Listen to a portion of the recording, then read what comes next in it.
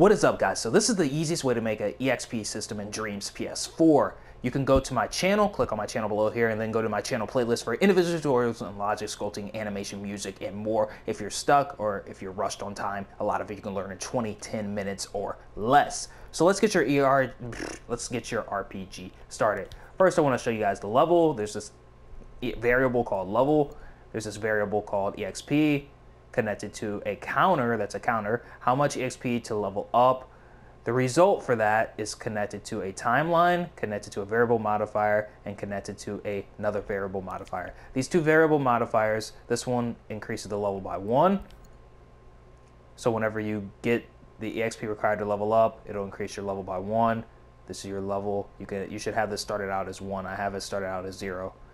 And then it resets your exp to 0. Now you don't have to do this if you're gaining enough exp to where it's a challenge. The timeline starts whenever the result plays. Within the timeline, it adds the exp required, adding required exp, which is this variable right here. It adds 100 whenever it's powered on. Within this timeline, you can add other things like attack boost, how much attack is gained per level, or speed, how much speed is gained for a level, how much defense you gain for level, and so on. You can put this all within this timeline, and that's what this variable pretty much represents. This variable represents a bad guy. For if you were to kill a bad guy, this is how much exp you would gain from killing that bad guy. This right here is the exp required for a level up, connected to a calculator, because it seemed like I needed to connect it to a calculator on both on the left A side, and then on the right A side it's connected to a counter, the current counter count. So the current counter count is actually this, which increases whenever you gain a level within the timeline. This bottom part is held within this calculator right here, how much exp required. So the top part, you have to gain this much exp in order to get a result and in order to level up. You have to gain 50 exp in order to get a level up and cause the results for the timeline, the variable modifier to modify your level by 1, and to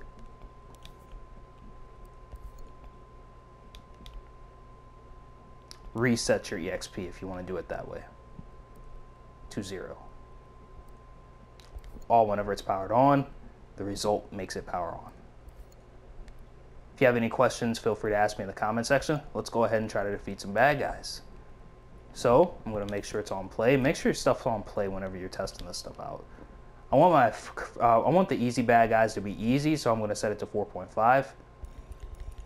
We're killing about 10 or 12 of these to get a level up. We got our first level up, level 1. Let's see if the counter increased from 50.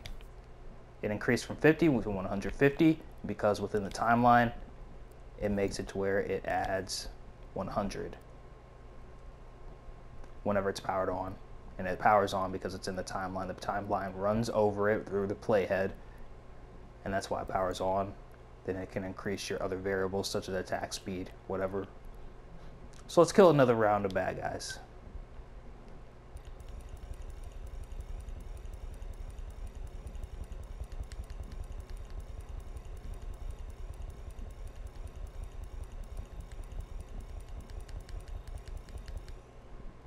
$250, we got a level up. Let's see if we get to 2.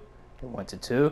So as you can see, it's getting harder and we're still defeating some simple enemies. So let's go ahead and see what happens whenever we fight harder enemies that give you more exp.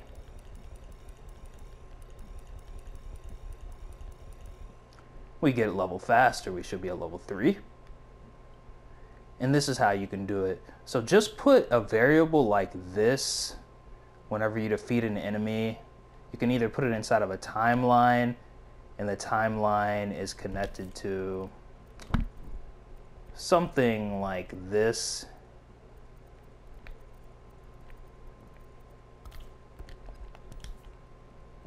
So whenever the bad guy has 0 health, no health, it can either be put in there like that. I'm not sure if this will make it like represent what I'm trying to do. Yeah, it will. And whenever it's powered on, it'll give you some EXP. You can do it like that. Just make sure your cooldown is at 0 whenever you're doing this. Or you can also use a counter for your bad guy's EXP. I mean, your bad guy's health. You can also use a counter for that. So every time it takes damage, this can increase by 1 if you wanted to do it that way. And then whenever the counter is full, it'll send off a signal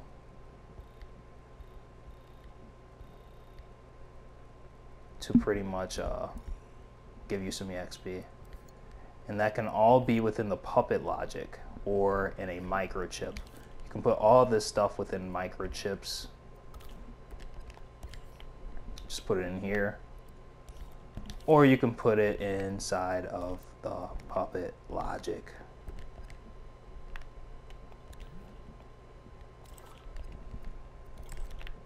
If anything was confusing, just ask me in the comment section below. It may take you a few times to watch the video before you're completely able to understand it, but I promise that it's some pretty easy stuff. Thank you guys so much for watching again, and check out my channel playlist for individual tutorials on logic, sculpting, animation, music, and more. A lot of it you can learn in 10-20 minutes or less. This is how you can get a level up Exp system down. I'm gonna go ahead and add in a little bit of information. I haven't tested this, but this should pretty much be it. Actually, no, I'll save it for a separate video because I really don't want to confuse you guys with too much information, you know, because, you know, we don't learn everything in one day in school, and there's a reason for that. So actually, I changed my mind. We'll do that in a separate video. If you enjoyed this video, don't forget to subscribe. I'll talk more about how the attack variables can equivalent to attack and damage in the next video for an RPG if enough people ask for it. So thank you guys so much, and peace out.